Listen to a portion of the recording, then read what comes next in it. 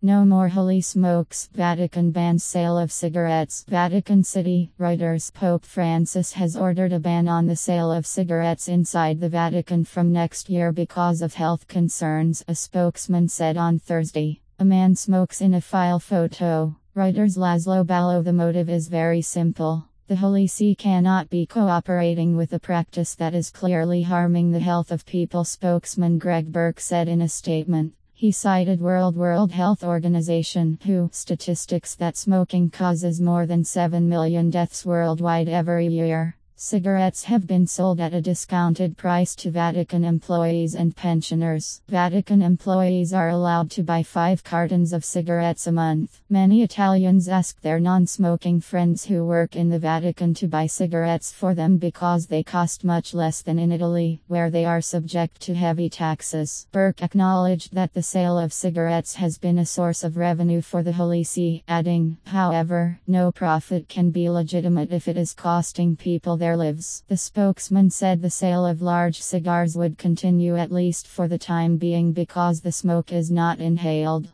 The Vatican, a tiny walled city-state surrounded by Rome, is one of the few states to ban smoking. Bhutan, where smoking is deemed bad for one's karma, banned the sale of tobacco in 2005. Our standards. The Thomson Reuters Trust Principles. Based on the materials of the site,